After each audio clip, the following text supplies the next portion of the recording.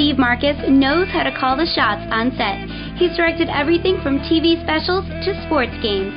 Today, he's shooting a national commercial. On set, what is your job? To direct the whole commercial, decide the action, decide the camera shots, work with George on the lighting, get his input on that. Directors see a project through from start to finish. The shooting is really the easiest part. It's all the pre-production. Okay. Meetings with the advertising agency, going over the storyboard. 2 times we're at this house trying to figure out what the shots are going to be. Then there's castings involved, things like that. So right now we're just following a plan that we set up days earlier. So I know exactly where the shots are. Steve's company, Marcus Productions, works with clients to create commercial spots and videos. As far as the client's actually here today, right? The ad agency, yeah. So how much do they have input in what direction you go? Every job is different. They have a lot of input. They created the storyboard. They created the script. My job is to give them the director's input, to give them ideas. I decided after looking at the board how I want to shoot it, gave them some suggestions. They liked them. So they choose from your suggestions. Yeah. Won't need a college degree to succeed as a director. Steve says experience is your way in. If you want to get in the business I'm in, and you can get a job at an ad agency or a TV station or a private production company and get in and make contacts. I worked for 2 years for nothing as an intern. My parents thought I was crazy.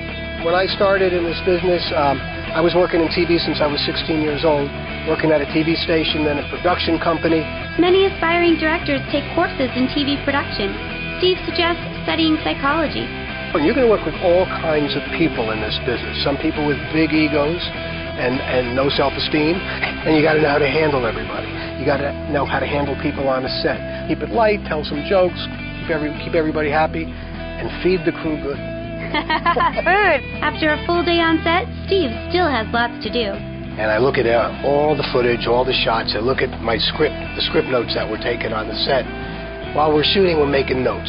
Good take, bad take. And I capture all the footage. We probably had an hour's worth of footage for this 60-second spot. Do a director's cut, and we'll start doing the graphics and music and things like that. Get ready to pay your dues if you want to make a name for yourself in this competitive field. Started doing commercials for $800, $1,200, to $3,000, $10,000. We've done commercials for over $200,000. Our freelance directors, on a bigger scale, they could make $10,000 to $15,000 a day. Steve says the pay can be very rewarding, but it's his love for the production business that keeps him coming back for more. Yeah, I haven't worked a day in my life for the last 30 years. I love what I do. You know, sometimes you'll work an 18-hour day. Sometimes you'll go a week and you don't even shoot anything. It's a strange business. If you think you've got what it takes to make it on set, then reach for the success of directors like Steven Spielberg. He's won Academy Awards for Schindler's List and Saving Private Ryan. After all the hard work is done, let's check out the finished product. Roll it, Dan.